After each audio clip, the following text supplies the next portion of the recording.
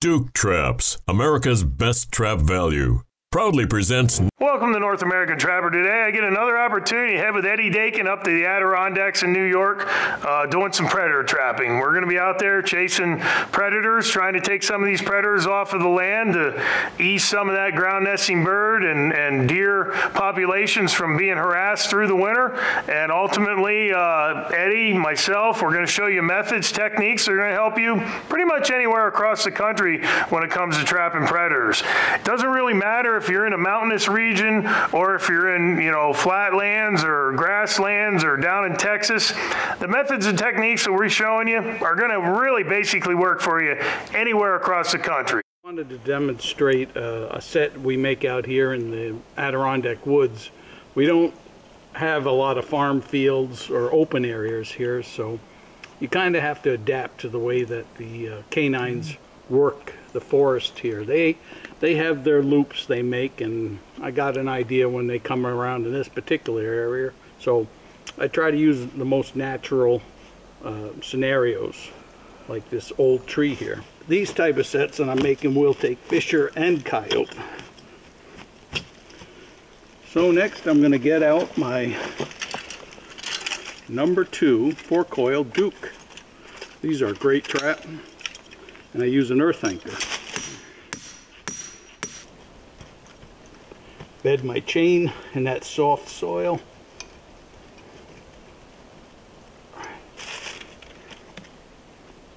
Six inches back, center of the pan, just off to the right. Next I'm going to pack the soil around it. Sift a little soil on it.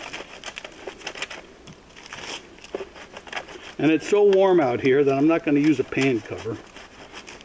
And I'm not shy about not using a pan cover out here, because I got peat moss.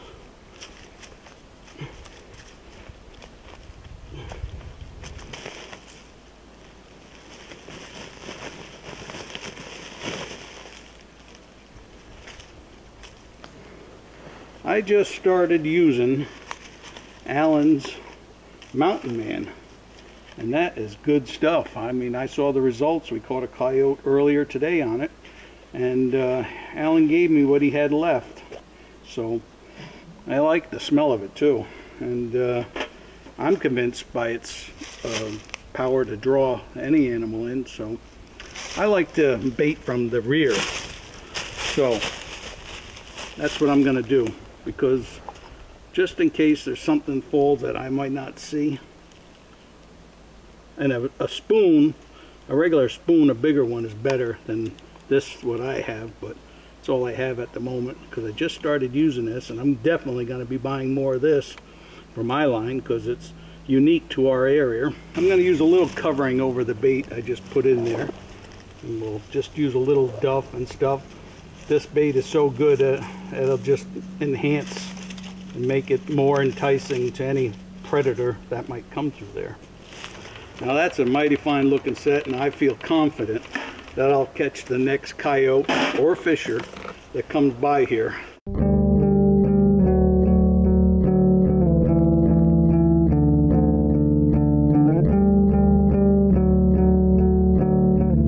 The Trapper of the Week is Reagan Drybilbus, with a nice red fox taken with her father Mike in a dirt hole in southeastern Pennsylvania. Congratulations, Reagan, and get your chance to be Trapper of the Week by visiting us at NorthAmericanTrapper.com. Handling nest raiders is our specialty, and you can become the steward of your own land with our North American Trapper scent package, which includes our Coonbuster DP bait and magnet trailing scent. Our sweet scented trailer will draw them in, where our Coonbuster will then take over, and its soaked crawfish essence will entice those nest raiders to work the trap consistently. Look no further than our North American Trapper Combo scent package for all your predation control needs. North American Trapper. Proven products. Proven conservation. Welcome back to Duke Trap's presentation of North American Trapper with Alan Probst. Here we are on the outside of a beaver flow. And we got ourselves a wild one. Nice looking coyote from here. Yep. Got him in that Duke 550. And he's not mangy. That's amazing. That is a pretty dog. And a good front catch. We got ourselves a nice coyote here. Beautiful fur coat. Looks like a young one. Paws all the way in that number 2 Duke. This is just outside of Beaver Flow. I've been doing some nuisance work here, and I've noticed that coyotes were using a dam.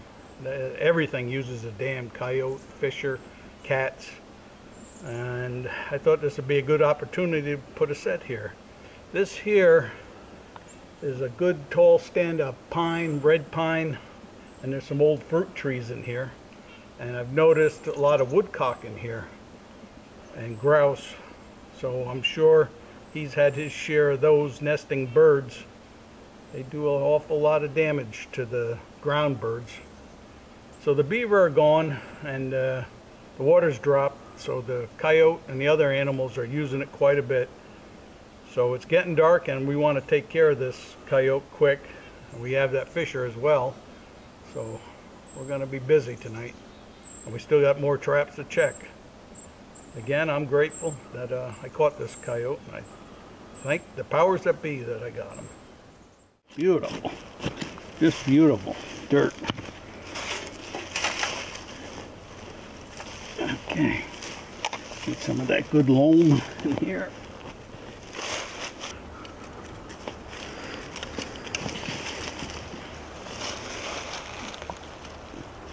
Now, if you notice,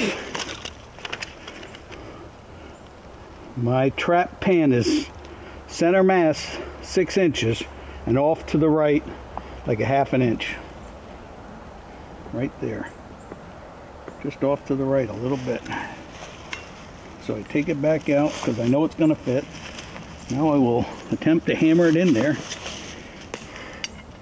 And we'll see what happens.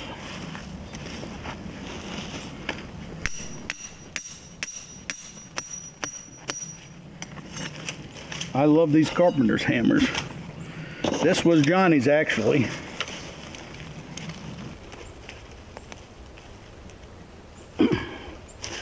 Double check, 6 inches. Okay. Now we'll put a little dirt around there. Bare-handed. Okay. Your hands are clean. And as long as they don't smell like food, that's really the big thing that's going to make them dig. Food. You know, if you just had a big submarine sandwich and then go set traps with oil and mayonnaise on your hands, you got problems. A little peat moss. A little more dirt.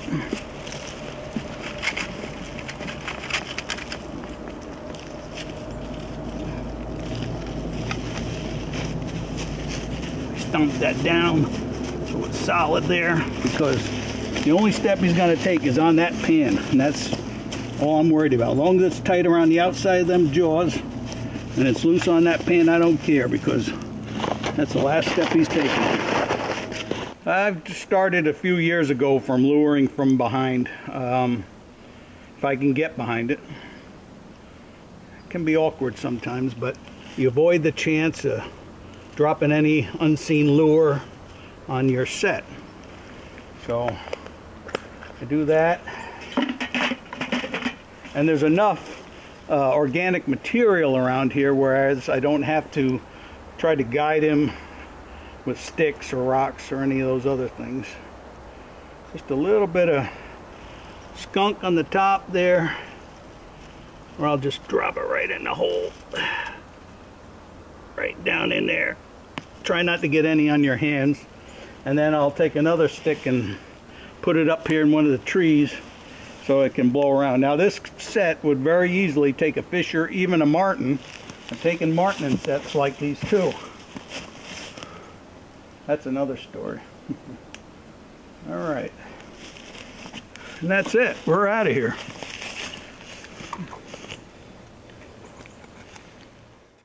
North American Trapper Predation Packages. Get any one of our specific trapping packages that has been ultimately designed to help you become the master predation controller of your farm, ranch, or hunting lease. Control the predators that are costing you time and money, and get out there trapping today with one of our North American Trapper Predation boxes. All of the packages come with the trapping essentials to get you out in the field, plus an instructional DVD that will show you the way. Visit us at NorthAmericanTrapper.com and start breaking dirt today. Welcome back to Duke Trap's presentation of North American Trapper with Alan Probst. We got a few coyote sets out here in the woods, and we got this nice pond here, and I noticed there were some beaver here, so I figured I'd take advantage of it and set it up to try to get some bait. And I see we got one here. We're gonna get down here and pull him in. Let's see here.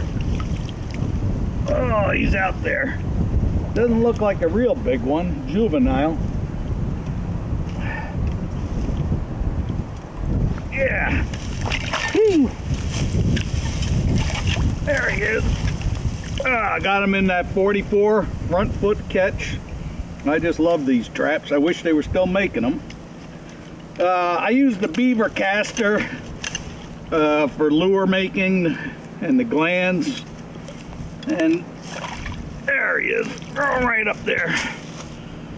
And casters are bringing good money. The oil sacks, all canines love those oil sacks. I add them to any homemade lures that I'm making myself.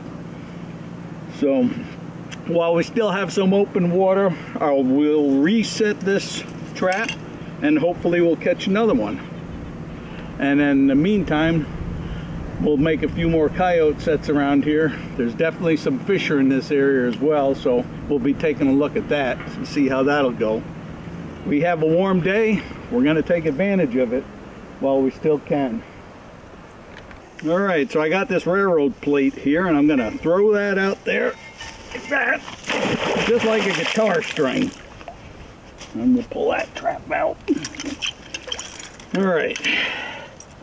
I always wear gloves when I set these big traps, just in case I get my finger caught in them, so I don't pull off too much skin. Otherwise, it can be quite painful. These 44s, you can set them right over on your knee like that. And I always make sure I push the pan up from underneath. Okay, we got that trap planted back in there, and it's offset to the left a little bit, and hopefully we get another one here.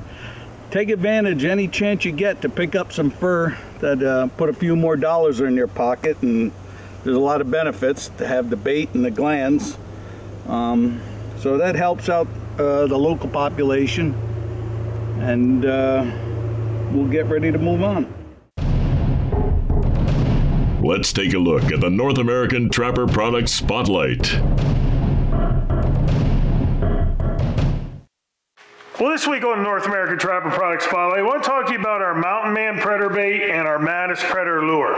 And they work well together, and they work well separately as well. Our Mountain Man is 4 equal parts of ground Angus beef, ground fresh prairie dog, ground rendered prairie dog, and ground poultry. And that's 4 equal parts, and it's mixed with some other ingredients, and it's just really, really a good, meaty bait that's going to draw those predators into your sets when you're out there in the field. And our Madness is a lure that has a skunk essence to it. We do have skunk in this, but the skunk does not overpower it.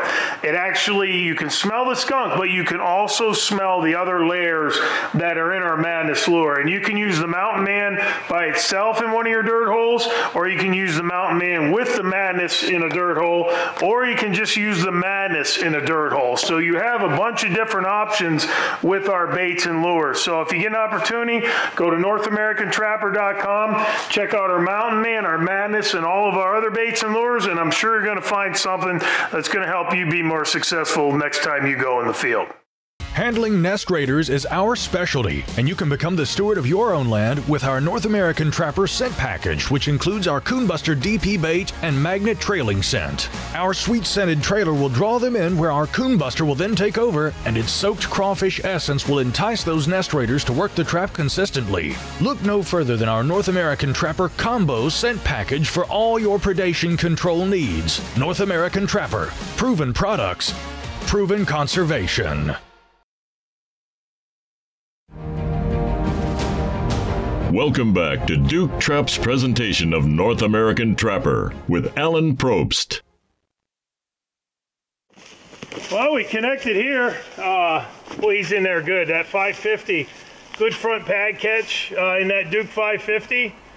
But it's always nice to come in here and see one. This situation here is really good because there's a field edge here that comes off of this hill, and what we're using as bait is the farmer's turkeys and ducks that he has up here. Actually, Eddie had a phone call from one of his friends, and these coyotes are coming in here harassing their turkeys and their geese and their ducks that they have over there by the house. And he's like, you know, you need to come over here and get these coyotes.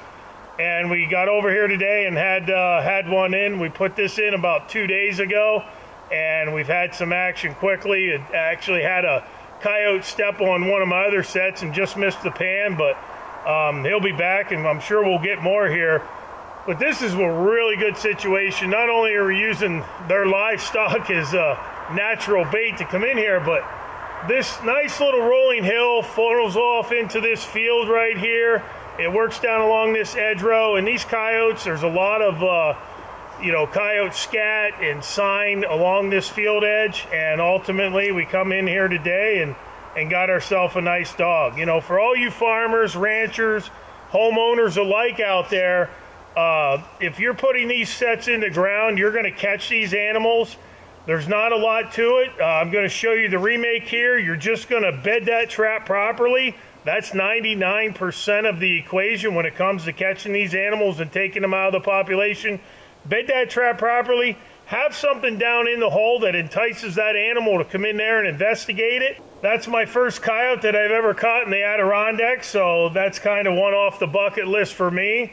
And it gives me a zest for the spirit of the outdoors going through the rest of the day. We got a lot of traps to check, and we got fisher sets, but we're out here starting the day off with a real nice coyote.